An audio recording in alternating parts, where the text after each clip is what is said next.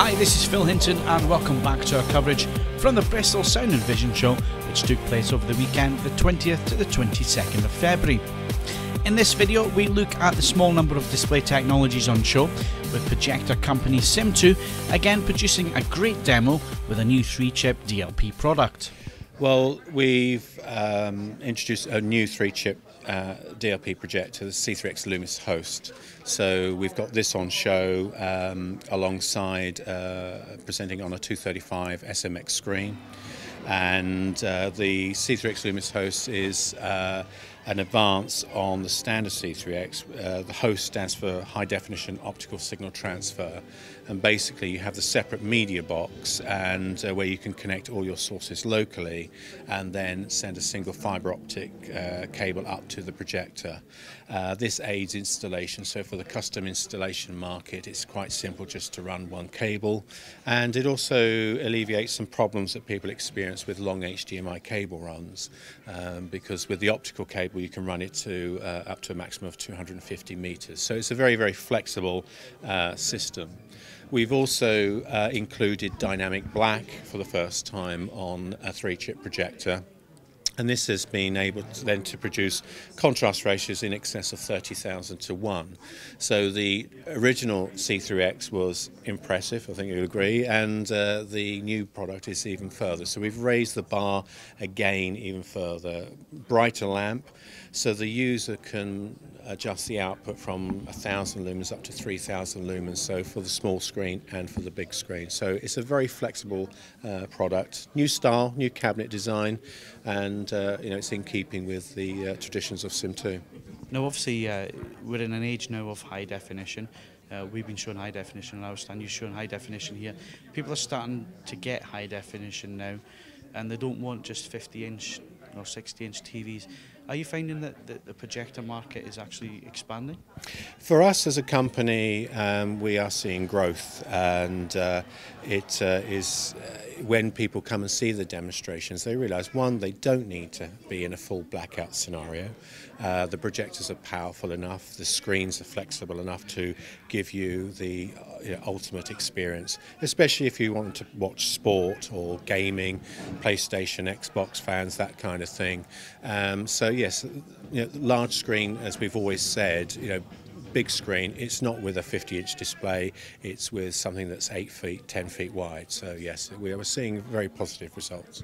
Now it's not only projectors that you're showing this year, we've also got a display panel with LED backlighting, local dimming, Dolby Vision on board. Maybe you can tell us a little bit about that. Yes, well, we've been promoting the idea of this technology for some time now, and we're finally getting to the situation of producing a finished product.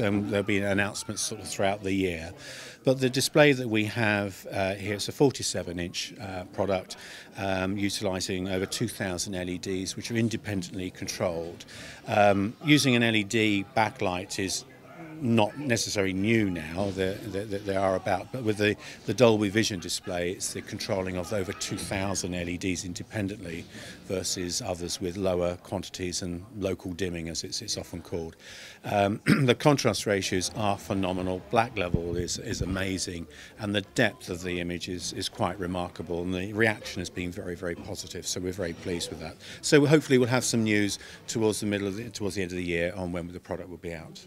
Now obviously there's lots of movement in display technology at the moment. We've got LCD, LEDs, plasma, projection. Which way do you see us moving in the next few years?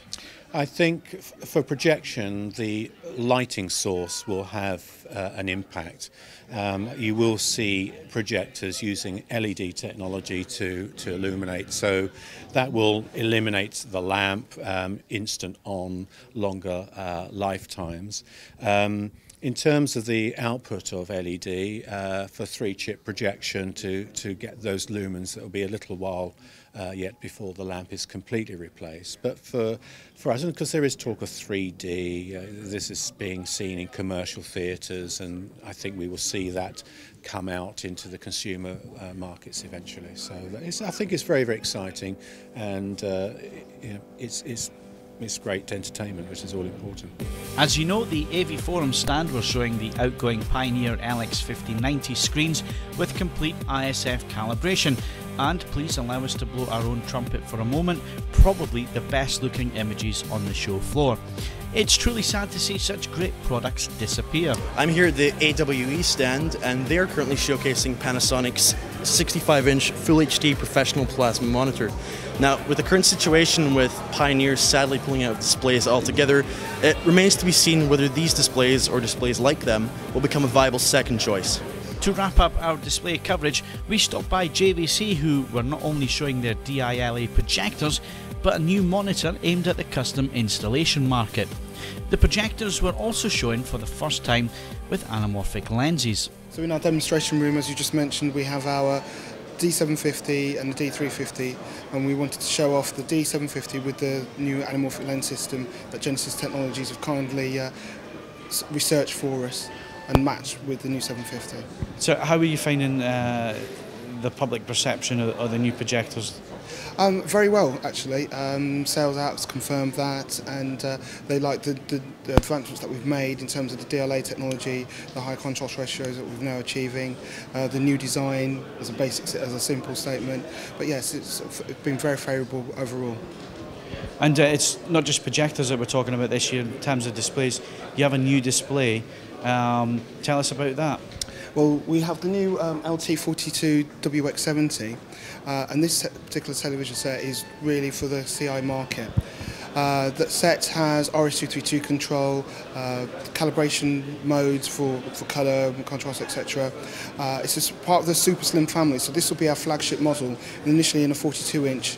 So it's 43mm straight through. So what I mean by that is there's no tuner or media box within the unit. But in terms of picture quality, so it's a full HD set with 24 frame, as you'd expect, but it's 100 Hz clear motion drive 2, so it's a multi-directional clear motion drive technology that we're using. All the conventional connections that you'd expect on a full HD set, but we're very, very confident it will be excellent for the CI market. In addition to that, we have various preset modes for things like it will resolve 96% of the Adobe color space, 100% of the sRGB color space. It has an XV color space mode as well. So in terms of performance, we feel that for an LCD it would be an excellent addition to the market. And that wraps up our coverage of the Bristol show products. In our final video, we set out to ask some very hard questions about the current financial crisis and the AV industry. So be sure to tune in again very soon.